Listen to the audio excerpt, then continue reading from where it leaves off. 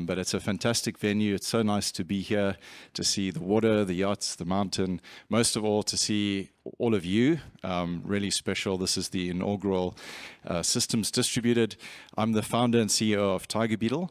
We're a very, very young company. You're not supposed to do a conference so soon, but we really love systems programming, and we wanted to do this as soon as we possibly could. So we spun out Tiger Beetle in September, and we already started planning this. So this was the quickest we could do it, and Feb is a great time to be in Cape Town. So thanks to all of you for coming out. The goal for Systems Distributed, it started off, this is actually supposed to be a Zig meetup. So Laurice, who was speaking just now, is the VP of Community for Zig Foundation. And about a year ago, I was in Milan, in Italy, for the very first Zig meetup in Europe. I got to meet Andrew Kelley, Laurice there. Some of you as well were there. And there had never been a meetup in Cape Town. So Laurice said, well, why don't we just do a little meetup at the office? So that's what we went and did, and it turned into this. So it's been a long time in the works. But then also at the same time, what we saw was, we're doing systems programming with Tiger Beetle as a database.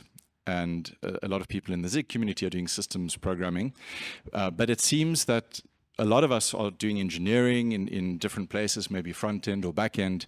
And systems is something we all aspire to, but we don't always get the chance to get into it. So this was actually the angle for what we wanted to do in Cape Town all along, is to do something that will, it's not about Zig, it's about systems programming. Zig could be just, a language of instruction. Not that we'll be doing too much workshopping here, but the real aim of this was to make systems programming accessible. Andrew's talk is about that, and he's okay. So this is Andrew. Is this your screensaver, Andrew? Great. Oh, there we go. We got it. But this is the whole idea. And what was interesting was Laurice is from Italy, and he was saying, look, you don't really have these systems conferences anymore, or that, like StrangeLoop is the last one this year, I think. And ScaleConf was awesome, and others. But which conference do you go to do like systems programming in an accessible way, not necessarily just research. So this is the idea for Systems Distributed. And then I was chatting with Amot from India, who's come all the way. Amot was a CTO of Flipkart, which is India's Amazon. And Amot was also sharing, well, he wanted to come because we've got such amazing cloud technologies, infrastructure, things have exploded the last few years. But that also means that as engineers, we sort of get left behind in our understanding. So, how do you actually build these systems if they're built for us by the 3 or 4 cloud vendors? It's almost becoming lost. So what we wanted to do with Systems Distributed is, in Cape Town, there's a lot of water. We'll just make a little splash, and hopefully that splash can travel around the world, become a little bit of a wave. And what we can see, hopefully, is that we continue, and you get this renewed interest in systems programming. There was this time at Toyota where they took the robots off the production line. What they found was, if you have these amazing robots, they do all the work, but humans lose the understanding of how to actually build these systems. So this is the idea for Systems Distributed, that we can take the robots off the production line. There's a lot of proprietary, amazing stuff in cloud, but let's do that in open source, and together let's talk about it. And we also thought it's appropriate for Cape Town to be the place where we kick off Systems Distributed, because this was the place where a lot of this infrastructure was born, with Amazon's EC2. So yeah, some of us were in residence at UCT, with some of the designers of some of the amazing Amazon infrastructure. So we thought, well, this Cape Town is perfect. Let's do it here. And with that in mind, I wanted to ask you, if you've traveled from Cape Town, anyone traveled from Cape Town? Pretty far to travel. Would you mind to say systems? Systems. Okay. If you haven't come from Cape Town, if you've come from Alaska or Antarctica or wherever, could you say distributed?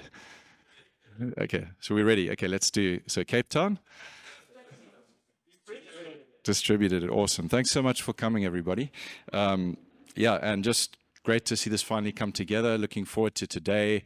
I woke up thinking, wow, there's a whole lineup of talks, tomorrow as well. So really excited to sit in with you. And with that, let me introduce our first speaker. So Barbara Liskov, the Turing Award winner from MIT, she had this saying, or she has this saying, that if you want to teach new ideas to engineers or programmers, you have to give them new programming languages to think in. You can't just teach them the ideas. You need to give them a new language to think in.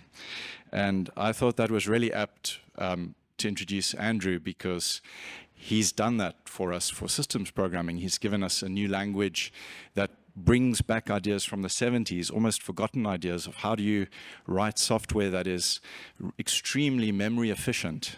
We've grown so comfortable to Moore's law, hardware becoming so fast, our software has become, it's almost at the breaking point.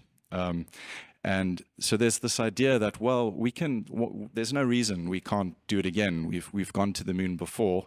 Let's try and get that space program running again. Let's become more efficient with our software, with how we work with memory. But there's more to Zig than that. Zig is also a vision for perfect software. I mean, that sounds scary. As engineers, are we allowed to talk of perfect software? I'll leave Andrew to answer that question. But thirdly, beyond just a vision, Zig is also a foundation. And the mission of the foundation is to make systems programming accessible. And it's not even a language or a vision or a foundation, but it's a tool chain.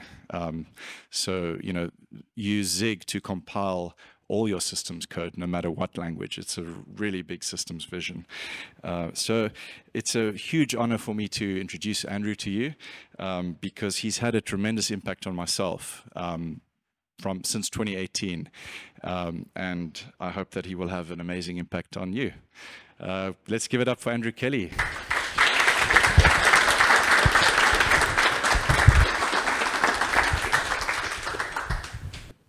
Everybody, can you hear me okay? Nice. Okay. And let me just do some systems adjustments here. Aha. We're good. It's great to be in Cape Town. I've never been south of the equator before, so this is my first time seeing different constellations in the sky and looking at that water that's around there. This is a really magical experience for me, so thank you for being here with me. Thank you, Loris, for getting my slides back up. Yes, my talk today is making systems programming accessible, and this silly little GIF from the 80s will make sense eventually.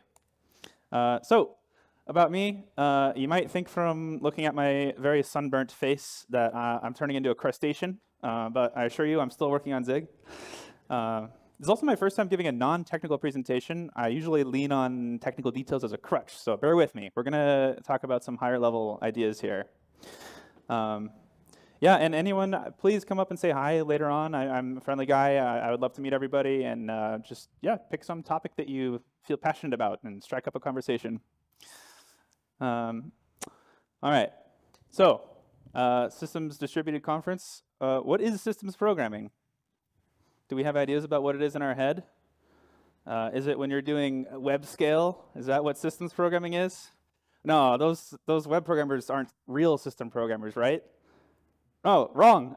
Systems programming is a way of modeling software development. So fundamentally, it's not about a category of what you're working on. It's a way of looking at the problem. So you have to model the problem that recognizes the bottom layer of the API, and then you think about the function of the software in terms of transformations of the system using those APIs. And if you want to use frameworks or abstractions or whatever, you can. But to do systems programming, you have to know what they're doing to the system, to the underlying bottom layer of the API. That's my definition of systems programming. So that definition applies to web development. In this middle column here, we have the browser APIs. It applies to servers or desktop or phones. And it applies to embedded development. So for example, if we're dealing with a server, we're going to have operating system calls. We're going to use read, write, maybe some networking, some socket stuff. If we're in the browser, we have the web standards that the browser provides, and that's the bottom layer. And if we're doing embedded programming, we have the actual just physical capabilities of the hardware and the ABIs that are presented via that interface. So I'm just saying that anything can be systems programming if you look at it the right way. And I want to convince you that that's a nice way to look at the problem. So case study, what about just a simple copy utility? I'm just going to implement a file, a program that just wants to copy a file from one place to another. Pretty simple, right? Let's look at it through a systems programming perspective. So we have to ask the question, well, what system is it supposed to run on? So depending on how you answer this question, it's going to greatly impact how you write the code. So if you pick, for example, Linux, then our next step for designing the copy utility from a systems perspective would be finding out what is the set of syscalls, the lowest API layer that Linux offers, and we want to use the best ones. So immediately, we might notice open, read, write. We could probably implement copy this way. But if we keep looking, we're going to note send file. We're going to note copy file range. Maybe we're even going to notice IOU ring. And if we're copying one file to another, the ideal thing would be just a syscall that is literally copy a file from one to the other. Then you've communicated your intent precisely to the operating system, and therefore you have the best system utility on that system. So that's our case study with a copy utility, how to look at just some simple program from a systems programming perspective. All right. What does it take to be an excellent systems programmer? Does anyone want to raise their hand? It's an opinion question. You can't be wrong. Make mistakes. Any other ideas? You have a heap? Dive deep. I like it. That's going to be close to what my opinion is. Last one? Anyone? Okay. Here's my opinion. Fully understand the systems involved. Maybe another way to say dive deep. So for starters, if you're writing browser code, you should know all the browser API that's available. Maybe you're using a framework or something, that's fine, but you should know what API that framework has available to it to abstract for you if you want to do systems programming. If you're writing desktop application code, you should try to know every OS syscall. You can just read the list and read what they do, and it really empowers your ability to understand what's possible on a desktop.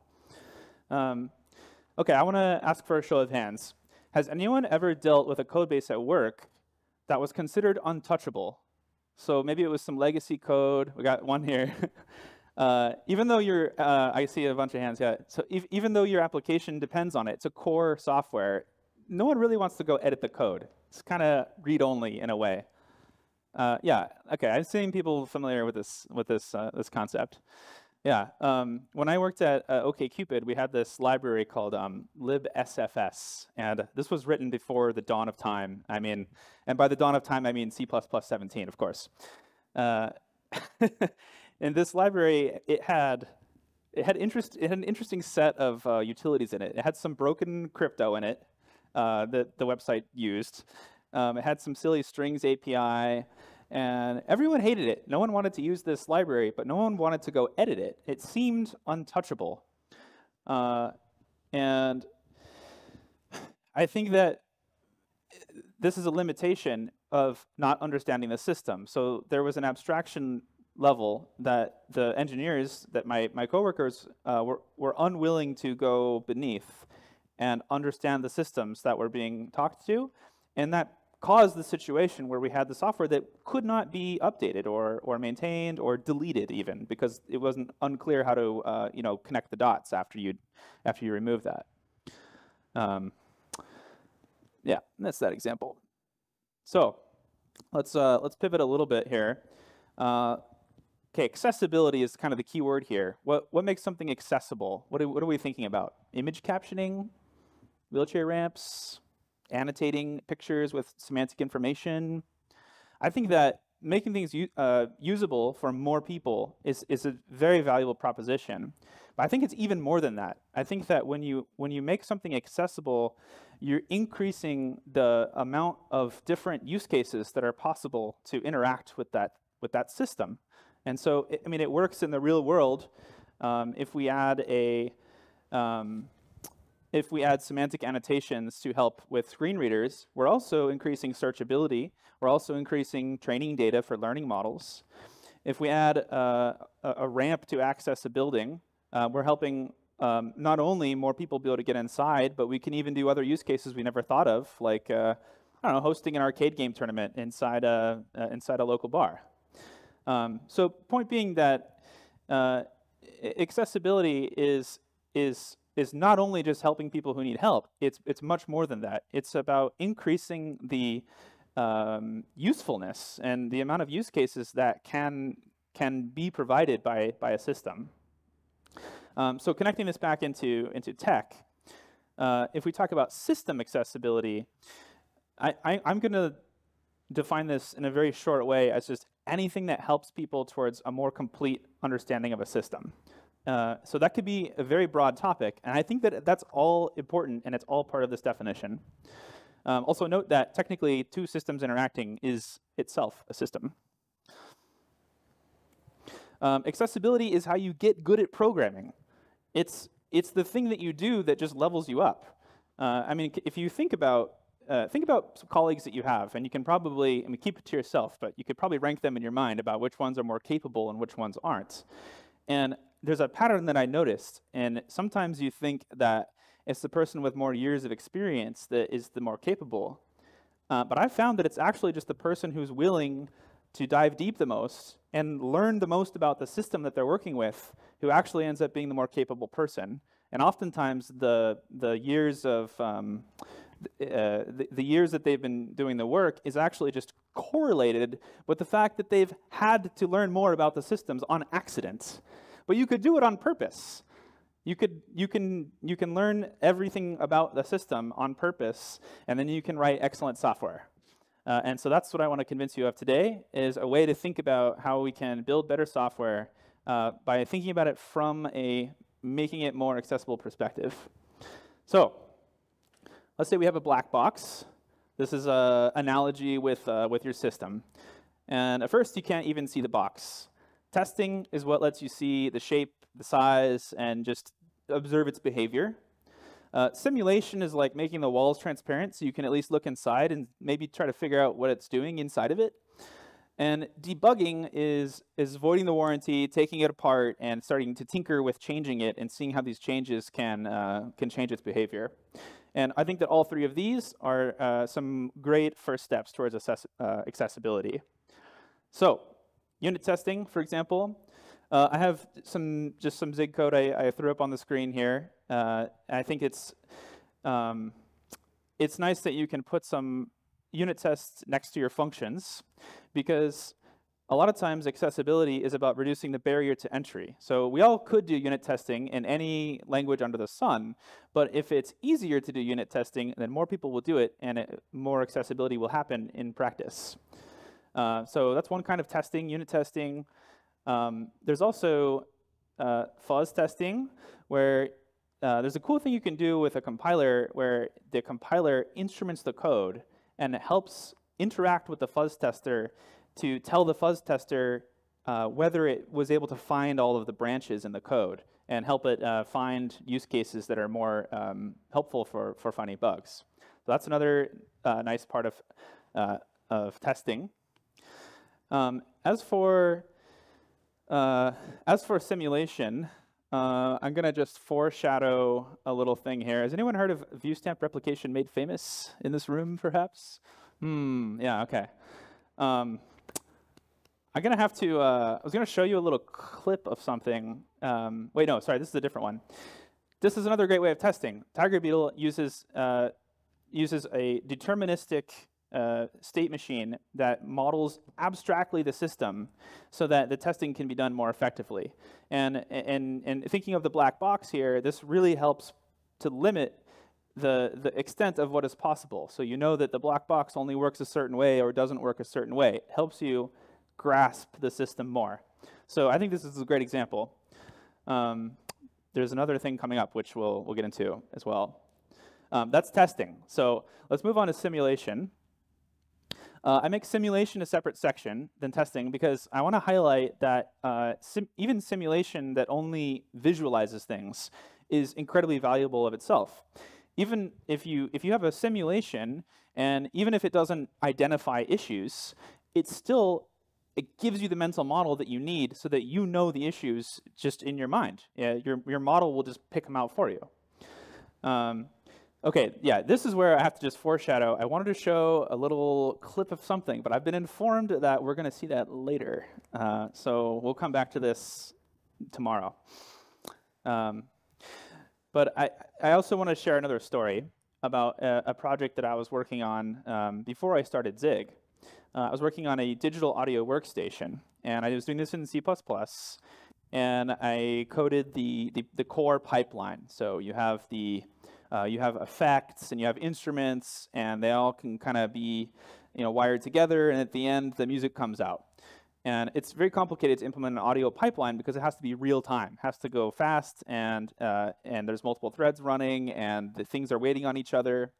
And I did not make this system accessible. I just tried to code it right and just guess what was going to happen. And when there were bugs, I couldn't fix them because I didn't know what was going on. And I didn't know this at the time, but now as I've gotten older in my career, now I know what I needed to do. I needed to code up a simulation. I needed some visualization. I needed more introspection. I needed a way to understand what is happening so that debugging wasn't an all-day affair where I was using command line tools, but debugging could look like just looking at an animated graphic of what's happening and just spotting the obvious problem and then fixing it immediately. When you have the right simulation, that's what you can do. When your system is accessible, bugs are trivial. So here's some tools that you can use for simulation. If you have code that wants to run on a different architecture than the computer that you have, we have QEMU. QEMU is an amazing project. It can simulate not only userland different architectures, but it can simulate entire systems. You can simulate an arcade game that you want to run on a Raspberry Pi before you ever try to boot it on real hardware. So this is a great example of an existing tool that you can use to make a system accessible. We have this project, LLVM Machine Code Analyzer. This is a bit of an advanced compiler use case, but it's again a simulator. It simulates a CPU, and it can be used by compilers to understand what would these machine code instructions do on a computer. And being able to understand this is invaluable for engineers who want to write optimizing compiler passes. Okay, this is the one that I have to foreshadow. Don't look at this part yet. We'll see that later. And then, oh yeah, sorry, I'm trying to build up to this one. Okay, so if we had just hypothetically, a deterministic hypervisor at the OS level that could simulate, different kinds of thread operations or different kinds of syscalls giving you the wrong answer or the right answer at different times, that would be an incredibly useful tool for making your system accessible if we had that hypothetically. So let's move on to debugging. I wanted to talk about, I wanted to highlight some of the differences between command line debugging and these like UI debugging tools. And remember with the black box analogy, so simulation is like we're looking inside the black box, it's transparent now, and debugging is, okay, now we're opening it up, now we're tinkering with it, we're trying to actually change its behavior. So debuggers are incredible tools for making systems accessible. I think probably most people have used a debugger, but I know that people prefer printf debugging. Wait, okay, we gotta do the hands on this one. Okay. Who's the printf debuggers? Well, I can't believe you are, that's crazy. Okay, and who's the debugger developers? Okay. It's like a little more debuggers, but quite a few printf debuggers. Nothing wrong with printf debugging. That's a way to make your system accessible, but so is debugging.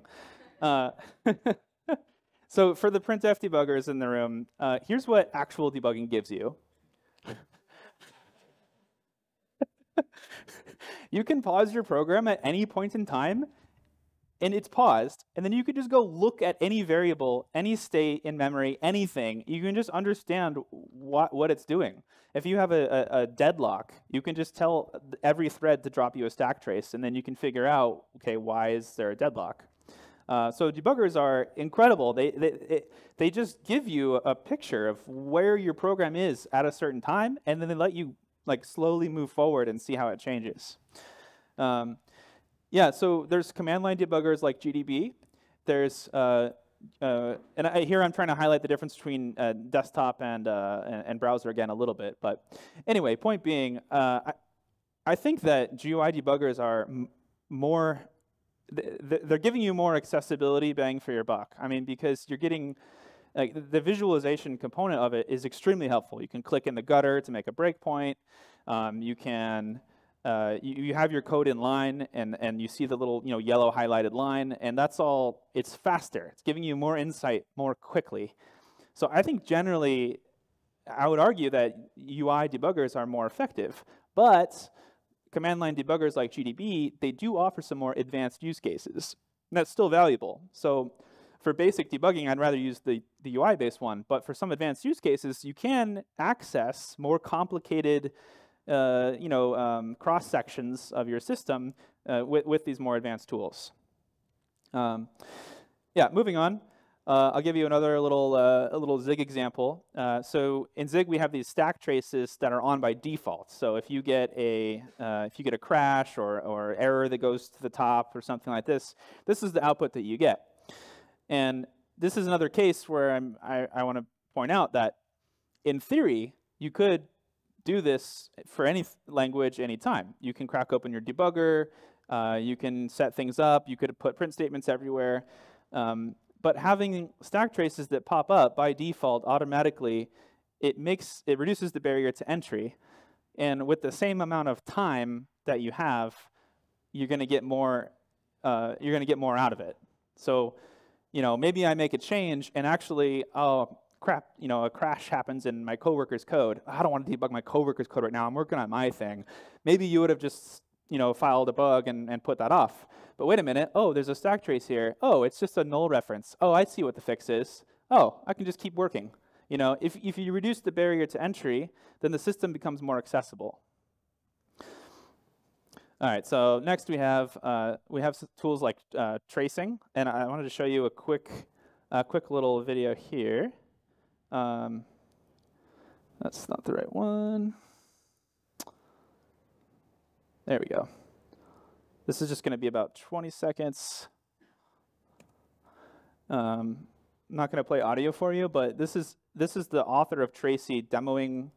Oh, that's not what oh yeah, that's good.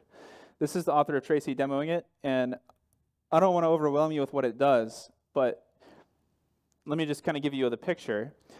You run your code instrumented with this program, and it gives you a timeline of everything that's happening during this specific run.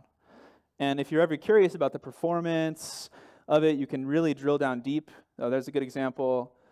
And I don't want to go into details, but what I want to show you is that this tool takes you from looking at glyphs in a terminal and just kind of having a foggy mental model of what's going on. It takes you from that to having a very accurate, intuitive grasp of what's happening through the entire duration of your program.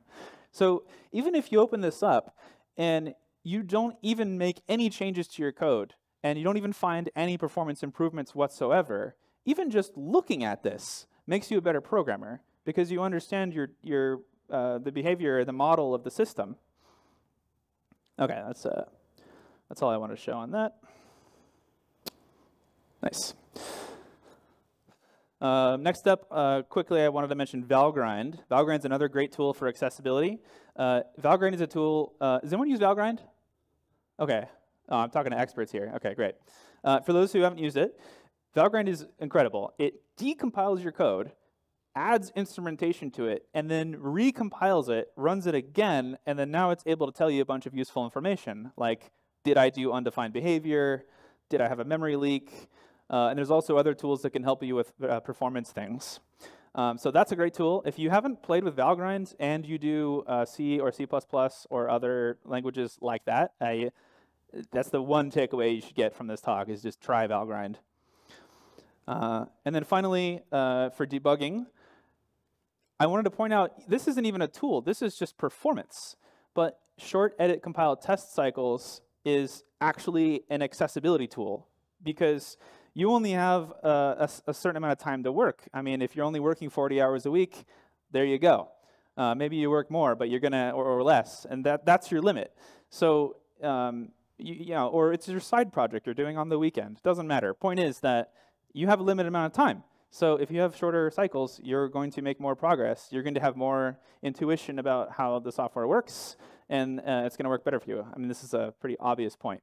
But I wanted to point out that this is one of our biggest priorities in Zig specifically, and we're not there yet, but I'm very excited to, I think we can push the state of the art forward on this particular point, so that's something to look out for.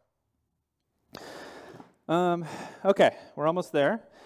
I wanted to share a story about an old coworker of mine, and I know I don't know if Alan will ever watch this talk, but he's a cool guy. I'm sure he'd be fine with me mentioning his name. So if you're there, Alan, hi. You're a super cool coworker. But I'm going to tell a story about us now. When we worked at this startup for sharing music, we kind of butted heads a little bit.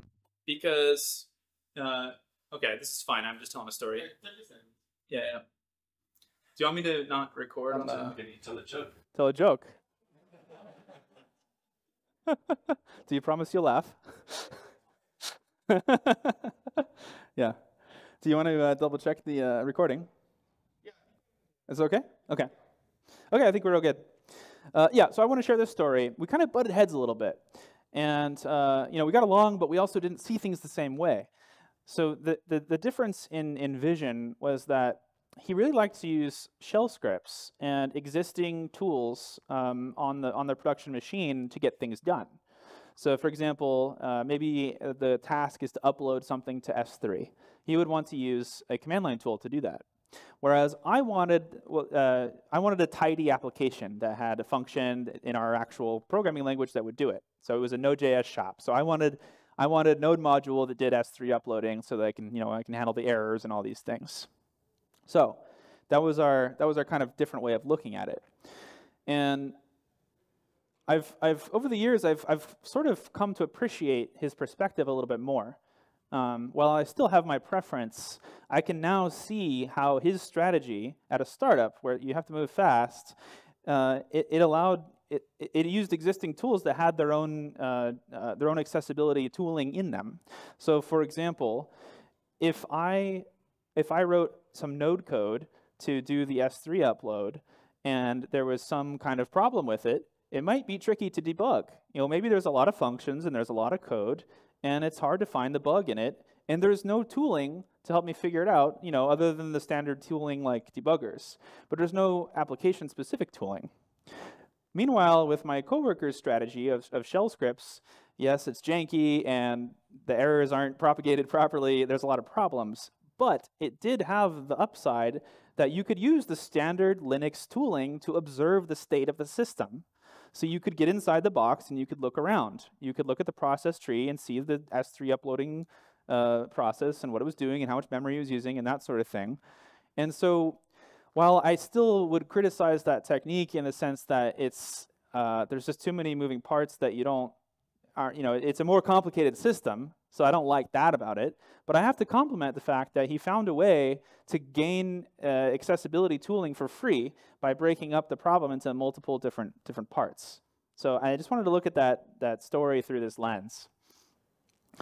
And so I kind of hinted at this, but so final thoughts is we're always creating new systems whenever we write software. So in my example with the audio synthesis software, I was creating a system for real-time audio processing, and existing systems have tooling to make them accessible already, which we can and should take advantage of.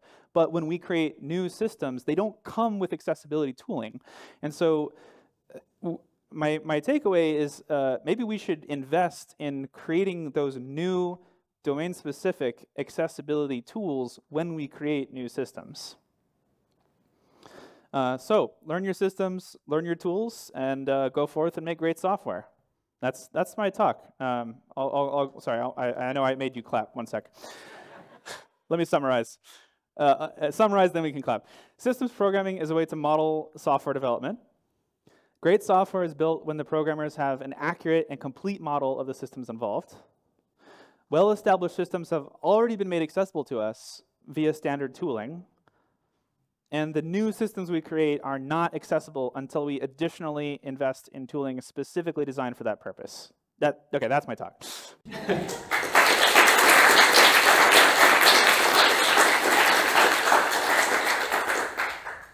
Thanks, Andrew. Are there any questions? This is totally impromptu. Did we agree to do questions after the talk? No problem. No problem. Okay. Take it away.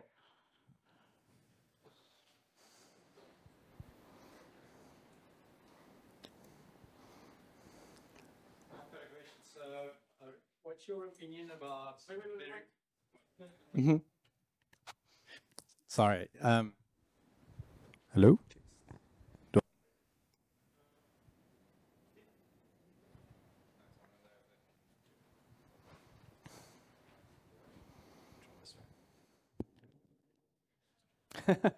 Who is it? Is it working now? Oh, yes. So in terms of compilers and opinionated compilers, what's your opinion of something like Rust that really guides you to correctness and how that applies to productivity? So the question is, oh, you have the mic, so I don't have to repeat. Yeah. I think that there's a interesting disconnection in a lot of the discourse with regards to Rust and other programming languages that have a different memory safety model out there, particularly with Zig. I would say that Zig focuses more on correctness of software, and Rust focuses more on memory safety. And to me, memory safety is just one of the many facets of software correctness. You can have some pretty garbage memory safe software, and you can actually have some pretty good, high quality, software that maybe has a memory safety bug somewhere in a harmless location. So I think that I actually would disagree with the categorization of Rust as the king of the correctness language playground. Thank you. What'd you say? I took the bait. Yeah, I did. Go ahead, you can bait me all day. I'll say spicy stuff. I don't care.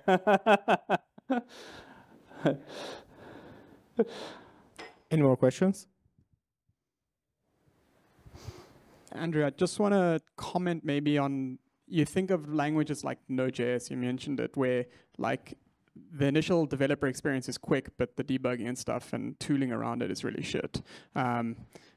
How do you deal with that sort of disconnect where sometimes people find the path of least resistance to get started is really easy, and then they just sort of go ahead with that system, keep developing it, and sort of get into like a hole, and then like, oh, well, we've invested all this energy into it, let's not do anything. Because that's sort of common in a whole load of other things. I mean, C++ gives a lot of those same foot guns. Yeah, just maybe your thoughts on that and how you can mitigate that in the future. Yeah, that's a great question. Actually, I hadn't thought about that. I hadn't thought about this topic through that lens. But I want to point out that, yeah, there are some issues with Node.js tooling, but it also has pretty good tooling, like the Chrome DevTools or Firefox DevTools I mentioned. You can actually integrate with Node and get a proper debugger going, which is very nice. But other than that, it's interesting. I think that you have to try to strike a balance when you're creating a system of sometimes there's a competing two competing factors, and one is accessibility, and the other is maybe running that system at maximum optimality on the hardware. So as an example, if we use Lisp or Java or another virtual machine, the fact that we have a virtual machine actually gives us a nice little platform where we can create accessibility tools. We can observe the stack traces and the RAM usage, and I don't know, we could even just add a whole bunch more introspection into the VM, and we'll be able to use that, and that's nice. But then you've introduced this layer between the VM and the hardware, which is not maximally efficient. So yeah, it kind of sounds like you're teasing at that trade-off, and that's something I think a lot about. Yeah, specifically with Zig, one of the approaches we've tried to take is having it kind of both ways in a sense. So for example, with Zig we have safety checks, and these safety checks are on in some build modes and off in others.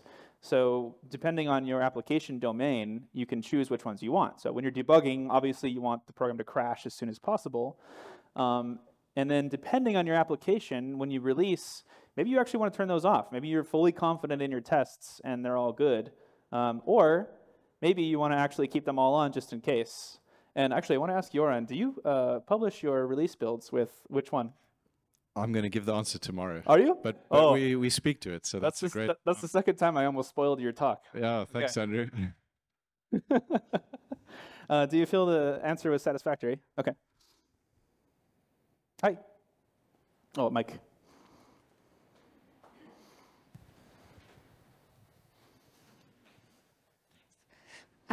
Hi. Mine is more of a statement than a question. So I suppose my question is, what's your opinion of my statement? So when you were discussing what makes a great developer, and you specifically mentioned it not being years or how long you've been in the industry or how old you are, but how deep you dive and how well you know your system.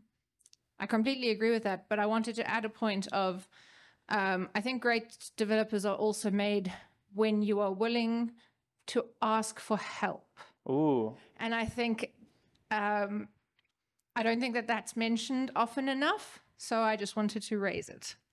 Well, I completely agree with you, if you want my opinion, and I think that that's something I should have included in the talk, which is that another way a system could be accessible is if you just have a human who can explain it to you.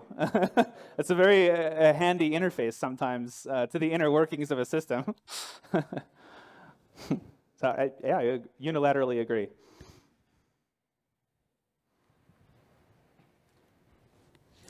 Yeah, thanks. I'm so glad we did questions. So we got one more. Oh, one more? Okay. Yeah. Cool. I think a lot of developers probably aren't classified as systems developers, and they don't necessarily dive like beyond the abstraction of the programming language they live with, like JavaScript or whatever, every day. Like, do you think there's still good lessons for every software developer to take out of this talk? I mean, yeah, I mean, I don't expect every single software developer to need to understand OS level commands to write good software, right? Like, if you have a small scale app and you just need to get your business logic right, what sort of lessons do you suggest they take away from there? Yeah, that's a fair question. I would say that, I'm trying to present systems programming as a way of looking at software that can be useful, but yeah, maybe is not always the right trade-off. You know, maybe you don't need to look at, maybe a problem just doesn't require a systems programming perspective. Maybe that wouldn't actually be too valuable. I think a good example would be games.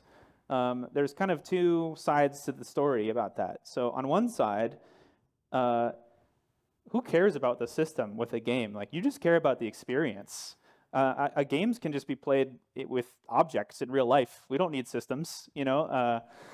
So at some point, it doesn't matter. You know, it's not the right way to look at it. But on the other hand, sometimes with games, the things that you want to accomplish are only possible to accomplish if you actually exploit the hardware enough. And if you don't, you can't do 3D, or you can't do whatever.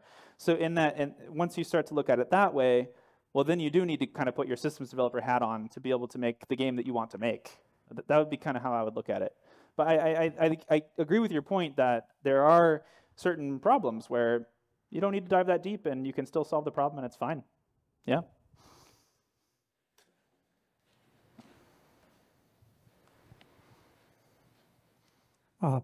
Yeah, so I just wanted to add to this. So I come from India, and I think there's definitely value to what you talked about, and what you just talked about in terms of just getting the problem solved. But over time, what happens is, and this is what I've seen in practice, that for every software, the long-term effect of that software involves the way we've thought about resiliency of that software or the instrumentation of that software.